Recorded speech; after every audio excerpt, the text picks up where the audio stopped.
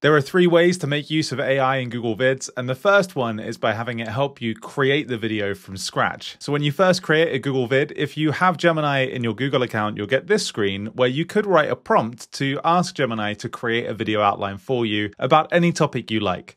But my favorite tip is actually to create a document in advance and think about that document in sections. So I have a document all about London. It's got a history section, a best areas for tourists section, and a day trips section. And then in Vids, all I'm going to do, rather than write a long prompt, I'm just going to type the @ symbol here, and I'm going to look for that document. It's called All About London by typing the name, like so.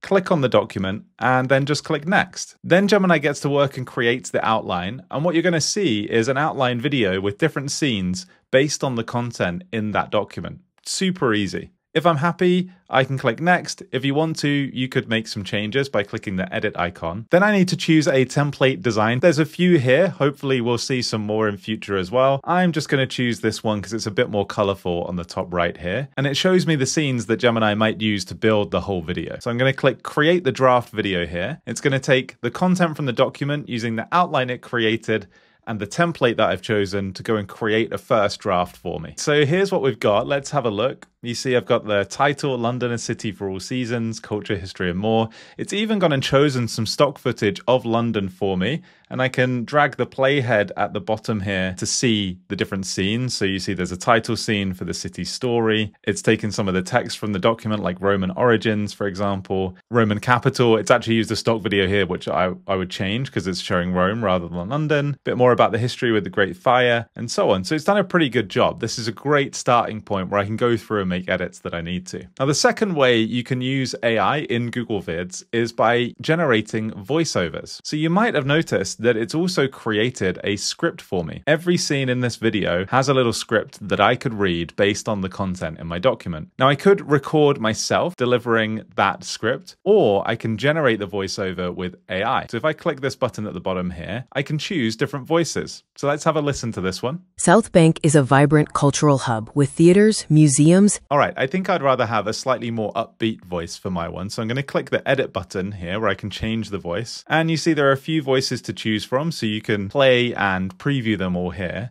Let's have a look at this explainer. The voice one. you select makes a difference in how viewers will respond. All right, that's a bit more upbeat. So I'm going to choose this one and press select at the bottom here. And I can play it to preview it right here. South Bank is a vibrant cultural hub with theaters, museums. And if I'm happy with it, I just click to insert it into the timeline. And you see it's added that voiceover underneath this scene for me on the timeline. Now, right now, you need to do this individually, but Google just announced the day I'm making this video that voiceovers will be generated automatically when you've created a video using Gemini at the beginning to make life even easier. The third way you can use AI in Google Vids is to generate images. So let's go back to this scene here where I didn't like the stock footage that had been chosen for me. On the right-hand side on the toolbar here, I've got a button that says help me create an image. Now, if you need some inspiration, there are some examples of prompts and the output that you get at the bottom here. But I want to prompt Gemini here to come up with an image of what the Roman Empire's capital, Londinium, might have looked like back in the day. Now, a trick I like to use for this is to actually go to Gemini or another generative AI tool and ask it to write a prompt for me. So that's what I've done. I'm going to put my prompt in here. This is very detailed, but you could do something more simple if you want. I want a wide image because this is going to replace this stock video on the scene here. And if I want to, I could choose a style. So if you know that you'd like an illustration or a more vector art style, for example, you could do that. I'm going to leave it as is for now and click create here. And to start with, we get 4 different options we could choose from. So if I click on one of these, I can preview it like this. I can look at each of them in turn and see which one is my favorite. Let's just go with this one. I click insert over here and it's put it on this scene for me. So I'm going to click and delete that stock footage, drag this to fill that space there.